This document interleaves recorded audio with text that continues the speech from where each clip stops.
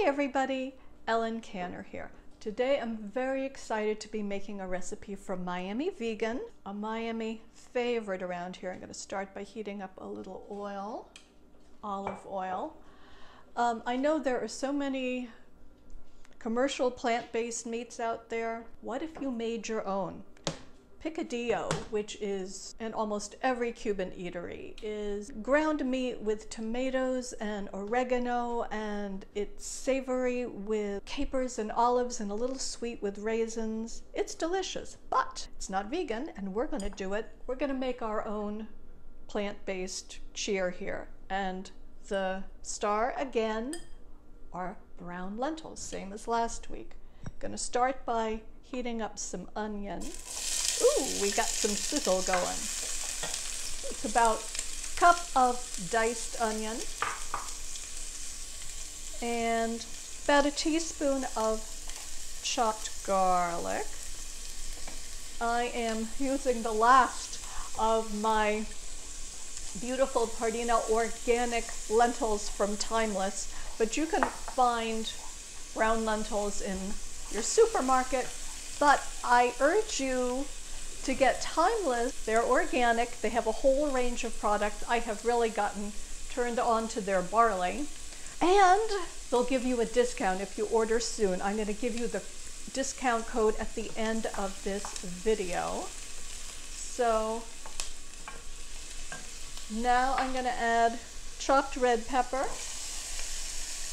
And I'm going to bring you closer so you can see the action. Now I'm going to add my seasonings, teaspoon of oregano, teaspoon of cumin, teaspoon of smoked paprika. These are seasonings that are in traditional Picadillo. We are keeping all the flavors and just making our own plant-based meat. About 2 cups of tomato or a can of diced tomato. And we're going to get that so everything cooks down for a minute. So here's another reason to love dried lentils, or really any dried beans. I started with about 1 1/4 cups dried. This is the magic of lentil increase. This is 3 cups of cooked lentils. In they go. And 1 cup of chopped walnuts. Walnuts are my most favorite of nuts. They are rich in omega-3s. I love the kind of ruffly texture. When I was little, they kind of scared me. Walnuts were strange. Now I love them. Embrace the strange. So I'm not using any commercial plant-based meat because you can get the same satisfaction with this. I love using whole foods. Lentils have a sort of meaty umami chew anyway, and walnuts add some wonderful fatness. So you get all the fun, all the flavor.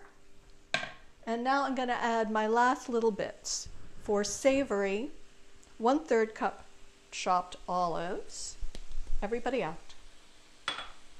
1 tablespoon capers. They're good. In they go. And 1/3 cup raisins.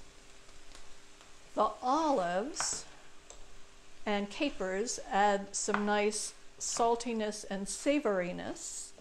And the raisins add a little bit of sweetness. This is absolutely traditional. Seems a little nutty, but walnutty, but it's crazy good. And the little hint of sweetness means this is a particularly kid-friendly dish.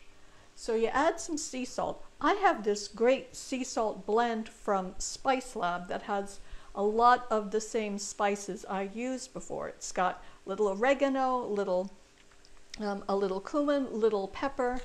So I'm going to give that a go. I'm loving Spice Lab these days. They are Florida-based, so I love them for that.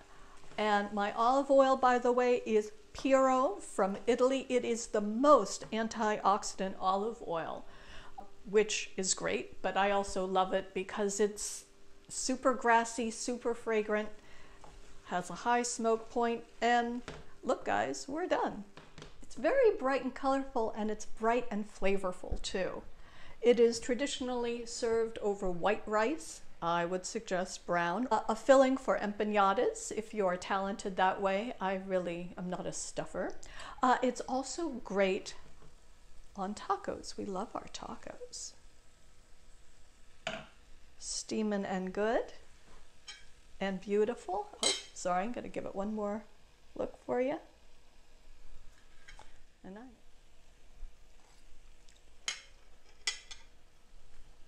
it's got it all. Terrific meaty texture, great flavor. I love the way the olives kind of lift it up and the raisins kind of take it in another direction. This is Miami vegan. Who needs the meat? You can make the magic yourself. Till next time, everyone, this is Ellen Canner. Thanks. Bye-bye.